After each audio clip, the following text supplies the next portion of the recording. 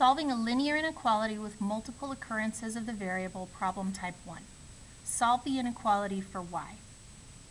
Simplify your answer as much as possible. So I'm going to rewrite this. 5 minus 8y is greater than or equal to 11 minus 6y. Now, I'm going to go about solving this exactly as if it were an equation.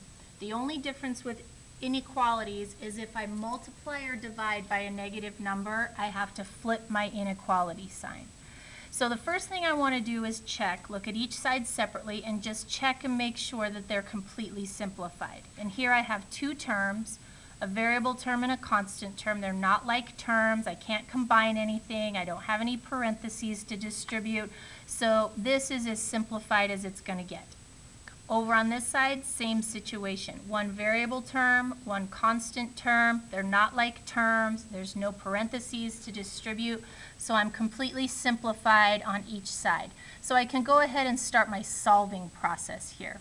Since I have variable terms on both sides, I want to keep the variable term on the left. So I need to zero this one out right here. I don't want variable terms on both sides.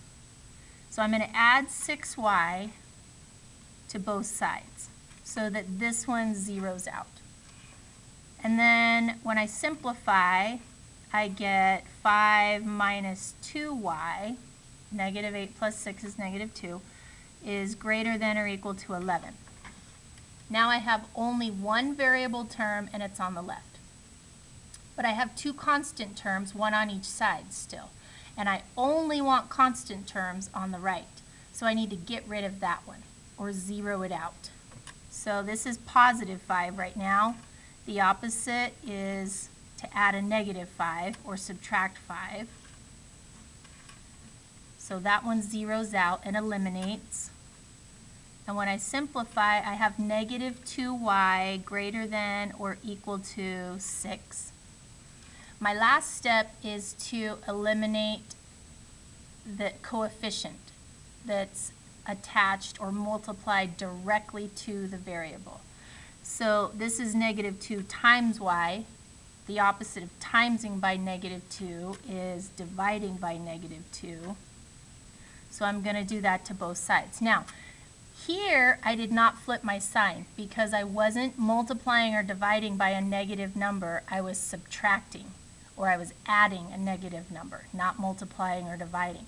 So I left my sign the same. But here I'm dividing by a negative number. So I need to flip my sign when I simplify. 6 divided by negative 2 is negative 3. So my final answer is y is less than or equal to negative 3.